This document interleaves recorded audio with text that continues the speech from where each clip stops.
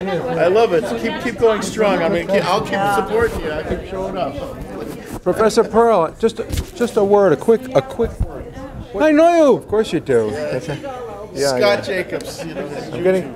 I work for Seidler Fellow now. I'm just kidding. He won't even talk to me. He's my friend. The question is, tell me the country these things. B'kitzur,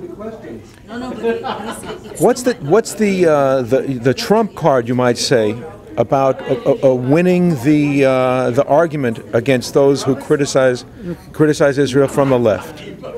We cannot win any argument. We shouldn't argue. Zionism is the way of the land. Zionism is our identity. We don't argue about your identity. Why do you ask? Don't you ask a druid to argue with the left? A druid just believes in Druidism. Okay, I don't have to defend my identity. Because Zionism is a part of Judaism, you're saying? It's a main part. It's a central part. Okay? We are going to lose our Jewish identity if we don't understand that Israel is a central piece in that identity.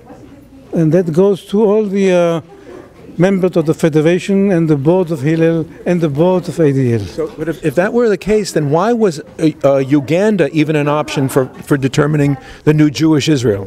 Because the obstacles that Herzl saw in the way of Zionism being establishing itself in Israel were, in his mind, insurmountable, or in a certain short period of time, appeared to be insurmountable.